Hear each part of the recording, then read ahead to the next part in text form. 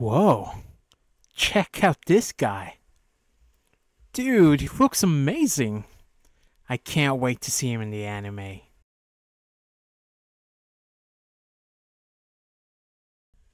Whoa, wait. There he is. There he is! Oh my god, yes! Finally! Dude, he looks amazing! Oh! Woo! Yeah, let's go! Wait, what? That's it? You gotta be Screen time is a very important aspect of a character development. It determines the how we make on the character, guiding our journey through their story and shaping our feelings toward them. Whether we grow to admire them or despise them, when we talk about anime, it's clear that a significant portion of it, let's say around 70%, will turn into product merchandise. Because of this impact of the screen time, it becomes apparent why we end up buying their figures or plushies of a certain characters. It's not an addiction, it's our love for the character, says every Gojo fangirl ever. Anime cleverly intertwines character screen time with our emotional investment, leading us to express our fandom through various forms of merchandise. Now let's talk about franchises that are merchandise-driven shows. When everything you see on screen can be found on your local toy store, it becomes a strategic effort back in the day to entice you to beg your parents to buy you those items. This is especially true for popular series where every Beyblade, Yu-Gi-Oh! And Bakugan is meticulously designed to captivate your interest and make you want to own a piece of that world. From action figures to plushies, these franchises thrive on turning our screen time fascination into tangible products that fill store shelves and our wish lists. For Gundam, merchandising essentially saved the franchise from cancellation thanks to the company that believed in its potential. Almost every mobile suit in that series has its own model kit to some degree. Back in the day, it features a single Gundam and an interesting supporting characters that feel multi-dimensional due to the effective storytelling. And I realized that some of the mobile suit in the series didn't really get a lot of screen time. Take Rambaral for example. He's a brilliant tactician and a master of guerrilla warfare from the Zeon army, known for his famous catchphrase, "This is no Zaku, boy, no Zaku." This character was so influential that the Gundam Seed Destiny paid homage to him by repeating his iconic line. Yet he didn't really last that long in the original series, not even making it to the first half after Amuro wrecked his goof. Unless you've watched Gundam The Origin, where he is a supporting role in that show. You might not realize his limited screen time in the 1979 series. Despite this, Rambaral became an icon in the Gundam universe, even appeared in the Gundam Build Fighters, albeit with less riz. It's the layers given to his character, like encouraging Amuro to beat him, that resonate with fans, and he managed to capture people's hearts even with limited screen time. This phenomenon isn't unique to Ra. If you're a longtime Gundam fan, you've likely seen many iconic mobile suits that left a lasting impression despite their brief appearances on screen. The way these characters and suits are presented ensures they remain memorable. Gundams like Trion 3, which only appeared in average of like 2 or 3 episodes, it served as a satire of a super robot genre. Despite this brief appearance, its unique take and memorable presence were things we didn't know we needed. Now, it has become one of the few Gundams to earn a spot of the Soul of Chogokin line, featuring a full-on combining robot. Aliel Sage's Arch Gundam just wakes up one day and chooses violence, giving the celestial beings more headaches than they could handle. And who can forget the goof costume in 8th MS Team? It solos the ground Gundams, goes on a killing spree against the gun tanks, and still manages to win the fight despite being taken down by Shiro Amada. The fight scene is incredible, and I highly recommend watching it if you haven't already. You know, it's kind of amazing as viewers. We are often driven by the rush of dopamine that comes from seeing these exciting characters and moments on screen, and this leads us to want to buy their toys immediately. So you start pre-ordering, and then regrets it later when the dopamine disappears, and reflect on your life choices. Consumerism 101, everybody, let's go. Now, as we talk about memorable Gundam, let's now talk about Gundam who didn't really do that much to us, and just there to be added in the lineup for some extra cash.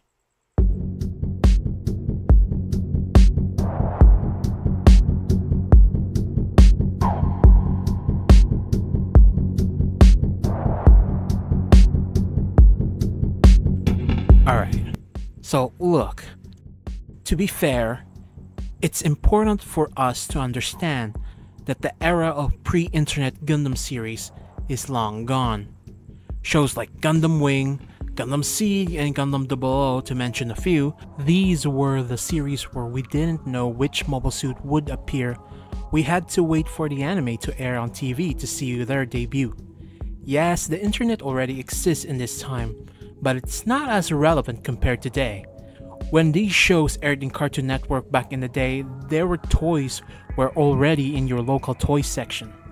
Gone are the days where Carl Urban and Viggo Mortensen buying Gundam and Kamen Rider casually in Tokyo. Oi Huey, got you some bloody Gundams. Womp womp.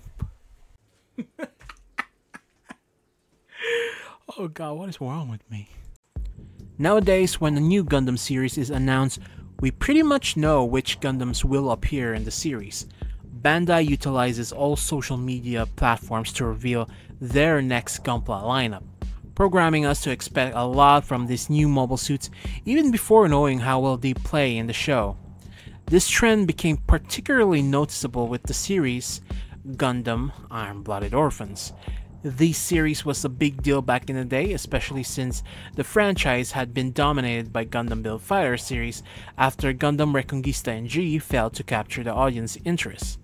Even the creator Yoshiki Tomino famously said, "Yeah, this show is kinda shit," which discouraged people from watching it.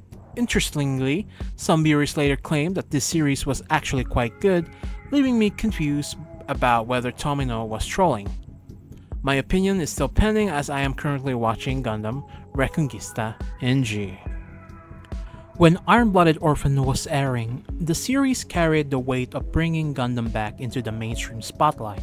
We were constantly glued to the internet, eagerly awaiting for new Gunpla releases and the latest episode of the anime. And I have to say, they were quite successful of it. Until the second season arrived. It didn't quite live up to the first in my opinion. While the second season wasn't bad, it lacked the straightforward, impactful premise of the first season, which was very simple. Focus on survival, rescuing the princess, ensuring her safety, and freeing the children. The second season still had some of my favorite moments in Gundam series, but it felt like they were trying to do much. Introducing new characters that we barely cared about, and adding shocking moments that sometimes felt like they were just there for the sake of shock value. It seemed like they were trying to pack in more than they could handle, but despite these issues, I still recommend watching it, as I believe the series ultimately delivers a powerful message by the end. But when I tried rewatching the series, I noticed something interesting about the first Gunpla release, Barbatos in its basic form. It actually wasn't featured very long in the series. To be precise, this wasn't even Barbatos' original form. It didn't fully debut until the battle with Q-Shan. When Barbatos arrives on Earth, it almost immediately upgraded to the 6th form. These got me thinking because of the way Gundam and IBO are designed, with the Gundam frames allowing for different weapons and armor configuration, it opens up opportunities for multiple Gunpla releases, and of course, it's no surprise that many of these variations end up in premium Bandai. Take my boy Galio for example. He's one of my favorite characters in the series. This guy doesn't just pilot one, not two, not three, but 4 different Gundams throughout the series. I know it's pretty common for characters to have more than one mobile suit, but with Galio, it felt different. Every time he appeared on screen, it seemed like he was piloting new Gundam, to the point where I almost forgot what the original Kimaris looked like. Vidar is my favorite in terms of design, but it barely had any screen time before getting upgraded again. If I had to choose a favorite mobile suit from the anime, it would be Kimaris Trooper. Despite its limited screen time, the moments it had were powerful, filled with sense of sadness and loss. I honestly wish Galio was the main villain in Season 2. I love the design of the Kimaris Trooper and probably my second favorite overall. Unfortunately, this kit is hard to find nowadays, so I'm really hoping we can get a reprint on this guy soon. So yeah, this has been bothering me lately.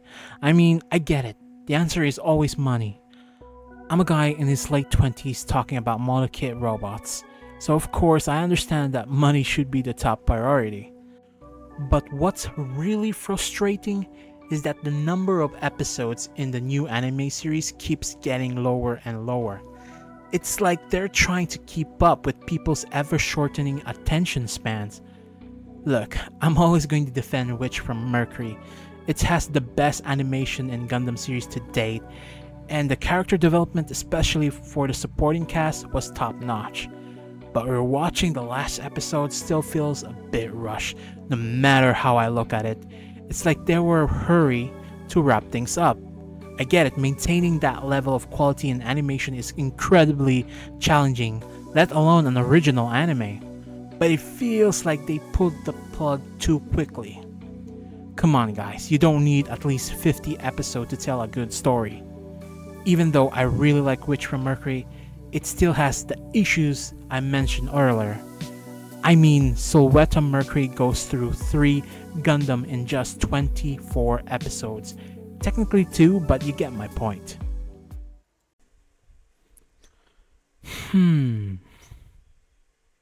To be honest, maybe I'm the problem.